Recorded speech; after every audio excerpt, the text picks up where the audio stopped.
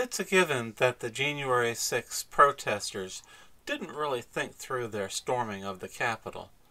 If only they had brought a few thousand African Americans to join in on the protest, maybe federal judges would have been more inclined to show leniency. This goes for right-wing reporters and podcasters, such as Infowars podcaster Owen Shroyer. Infowars host gets 60 days in prison over January 6 charges by Sarah Fortensky. Shroyer did not enter the Capitol on January 6, 2021, but he led protesters in chants and encouraged them to march to the Capitol building. "Death to tyrants," he yelled. Prosecutors noted that Shroyer praised the actions of the rioters following the attacks. Prosecutors justified their request for a long sentence by claiming Shroyer spread election disinformation.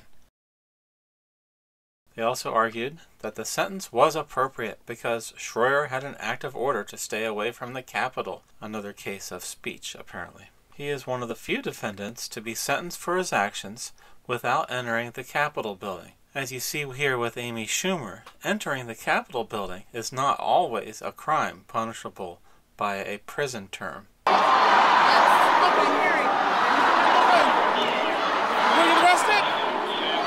Shroyer had let prosecutors inspect his cell phones without a warrant.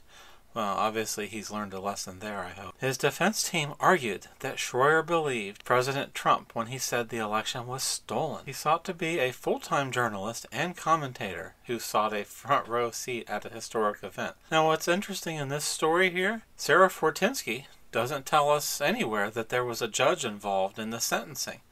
This is what passes for journalism in 2023. Associated Press. Infowars host Owen Shroyer gets 2 months behind bars.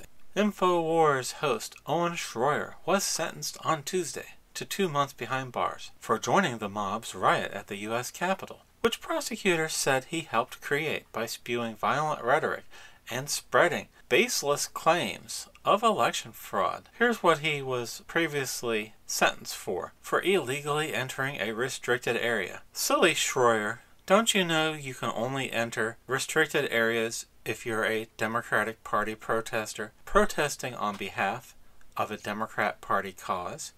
Silly man. Shroyer didn't need to set foot inside the Capitol because many of his followers did, prosecutors argued.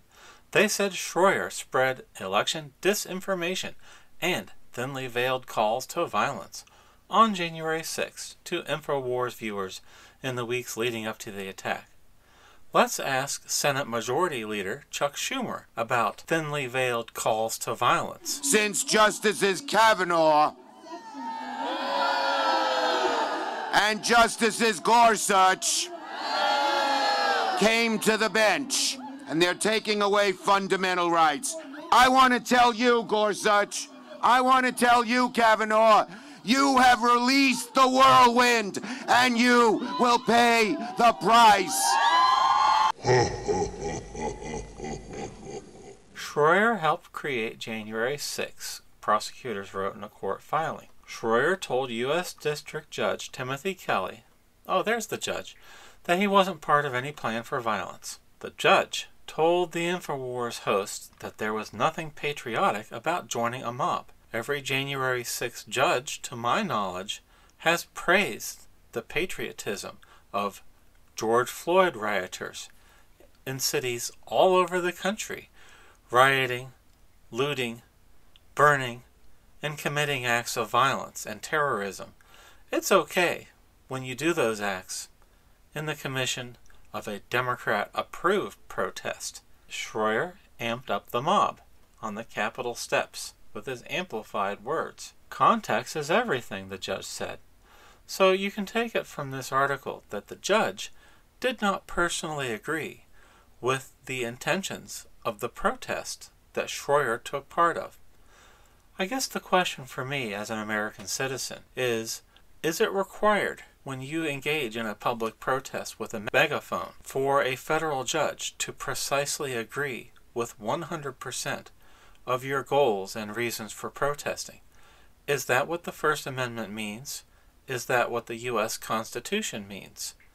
The judge has to precisely agree 100% in every possible way with your political protest for it to be a legitimate political protest. Was this a rule before Joe Biden took office? I don't think so. Shroyer was arrested in Washington in December 2019 after he disrupted a House Judiciary Committee hearing for President Trump's impeachment proceedings. He later agreed to stay away from Capitol grounds, a condition of a deal resolving that case. Imagine if the Reverend Martin Luther King Jr., after receiving a judicial order to stay away from a protest site, then proceeded to engage that protest site with a bullhorn. Should the federal judge throw the book then at Reverend Martin Luther King Jr. for failing to obey the previous deal?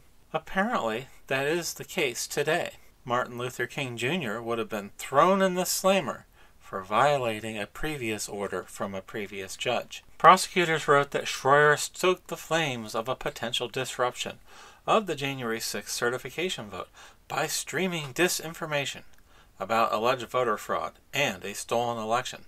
How is it that the prosecutors know that this man was lying? How do they know his information was incorrect?